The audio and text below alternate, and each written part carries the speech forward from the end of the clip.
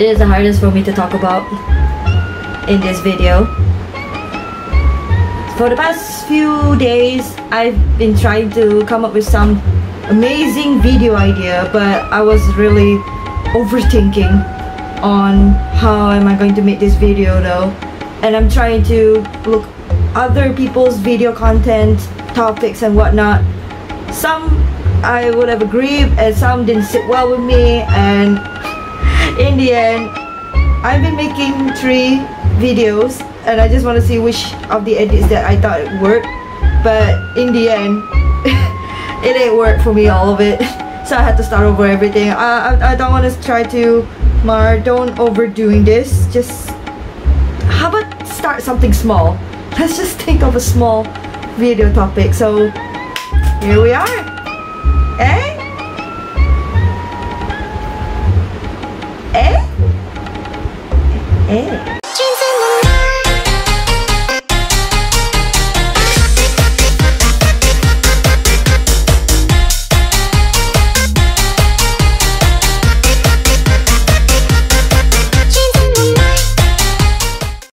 God, I don't know why it's so hard to make a video though, like nowadays, but I'm trying my best. Hey guys, Marini4 here, and I just want to say thank you so much for the 1,000 subscribers though. You guys are amazing. As a celebration for the 1,000 subscribers, this video is not it. Because I'm actually working on a new animation that was supposed to come out last month, but because I have assignments and college stuff, so I didn't really have the time to whip up the animation on time. But I promise you, it's neither this month or next month the release of a new animation. Just, you know, stay tuned for that. This one is just a thank you, gratitude video. 1,000 subscribers is just, well, I guess for most people it's not that much, but to me I feel like it's a milestone that how much I've come so far as an artist. Because frankly, to be honest, it's not actually my calling, but at the same time it's what I love to do. It's kind of hard to explain.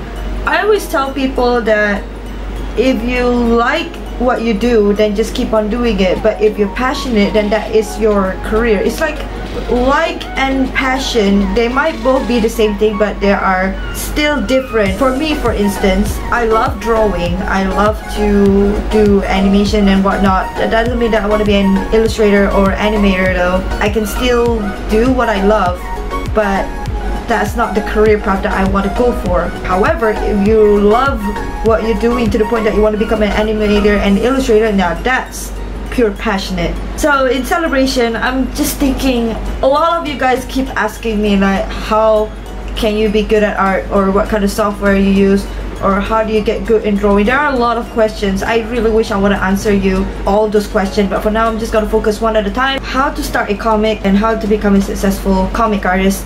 Let's start. So the first thing you're gonna do to start a comic or manga, whatever you want to say, I mean basically both are different things. It's just that I mean personally I want to do manga, you know, manga, it doesn't matter, manga, manhwa or comic, as long as you really want to get started, at least something, right? And I'm doing all that with 0 budget, because meaning the materials and source that I've been doing are all free. Technically it's free because the software is free. 3D is also free.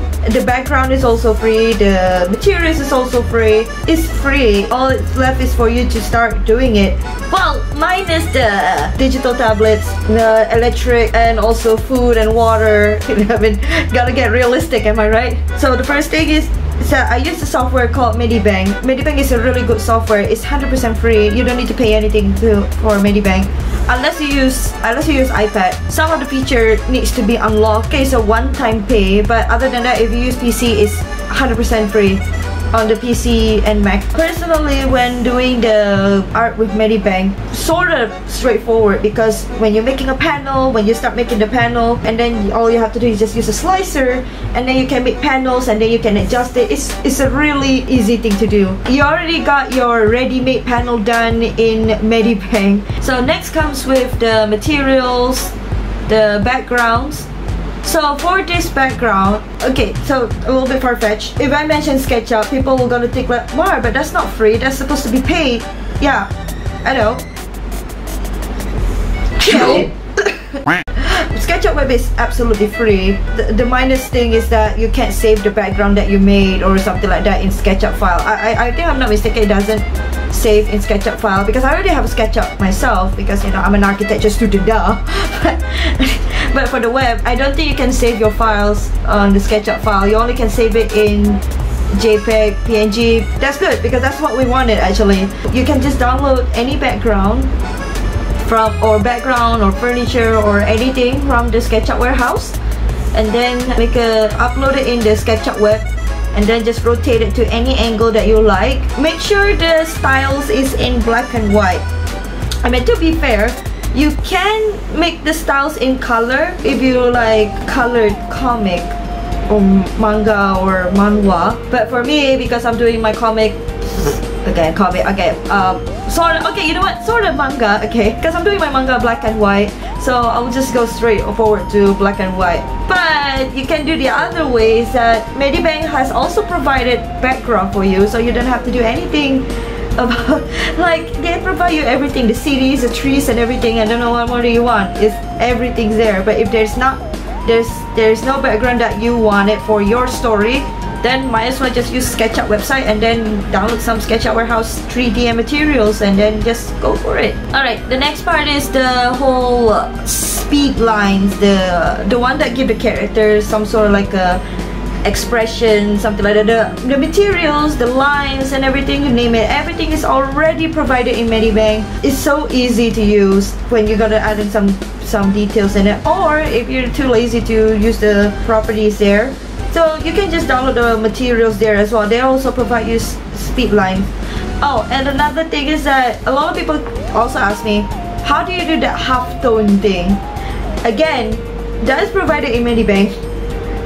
But it's up to you if you want to color your drawing directly, or for me, because I actually want to do a faster work on doing the comic, I just overlay the halftone onto the drawing itself. It just really saves time for me, because nowadays people really want a faster content, faster comic page.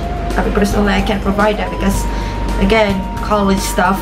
But nowadays people really want like a quick drawing, quick art, like, because people want to know what happened to the story though. I always keep myself like, don't delay too long. But there are times I have no choice because it's a sacrifice that I have to make if there is submission on my end. So I can't do anything about it. I am so sorry. Hopefully this gives all the tutorial or maybe like a tip for you to get started in the comic though.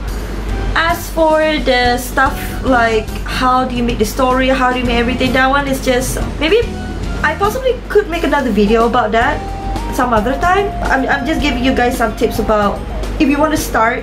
So it's like there's no excuse for like, hey, I want to start making this comic, but I don't have the monies for the software and everything. You can just download Medibang, SketchUp warehouse and the SketchUp website. You can literally just get started with zero budget, and I can guarantee that every single one of you can start your own comic. I mean, it's up to you guys which software that you guys are comfortable with to draw. At the end of the day, it's about the comic that you guys produce and how much the reader would enjoy reading your things.